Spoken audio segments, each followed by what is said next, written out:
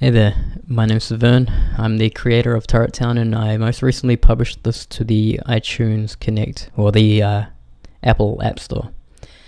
This is my first game that I'd worked on, and there was a lot of YouTube videos that were out of date, and so I wanted to put this together kind of for a reference for myself in future, but also for those who are after a little quick tutorial of how I got my submission together and published it to iTunesConnect.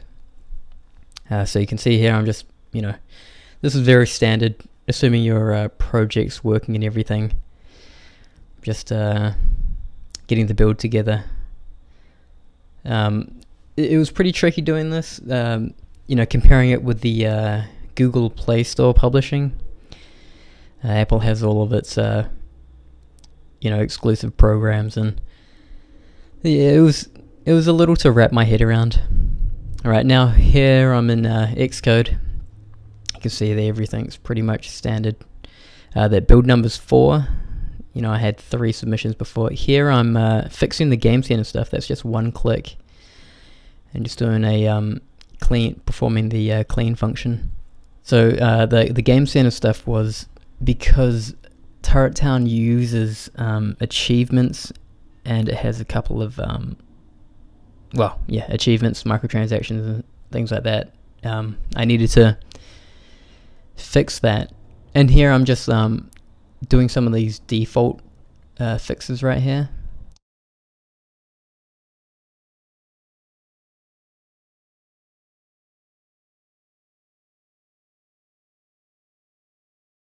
I perform another clean.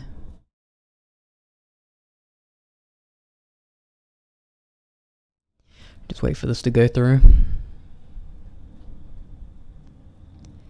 And then I go archive. Of course my machine's not working, well, not quick.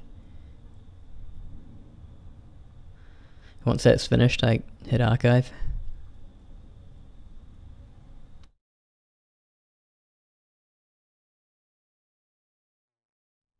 I'll get back once that's finished. So this first time I did it, there was a signing issue with my account, and this was kind of weird because the way I fixed it was I went down here in build settings. You can see this signing little tab, and I just I just had a look at it. It looked fine. I performed clean again. And then I archived and it worked out. I'm not sure what was going on there.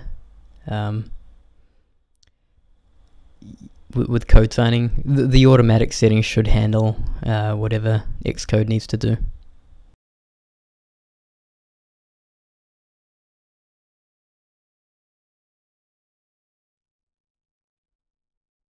So this is a pretty basic overview. I really don't know too much about xCode, and I'm mainly an artist. I was working with a couple of programmers on Turret Town. You see at the top it's just linking, doing its thing, and these issues on the side, I wouldn't know what's going on, but nothing's breaking it. And after testing the game on a device, it was performing as it was in Unity. Right now, at the end of it, you're met with this screen, and you just select it and upload it to the App Store. Choose your account. This was on a new machine, so I had to reset that. I think I had an issue with my Wi-Fi right here, so I just tried again.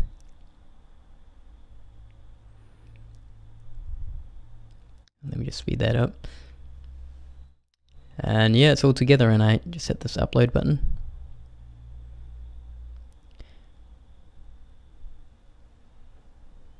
So of course you'll want to have a iTunesConnect account and everything.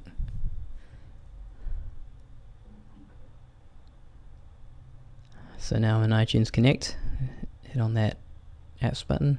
You can see the iOS version was rejected because there were a couple things to do with the store that needed to behave a certain way.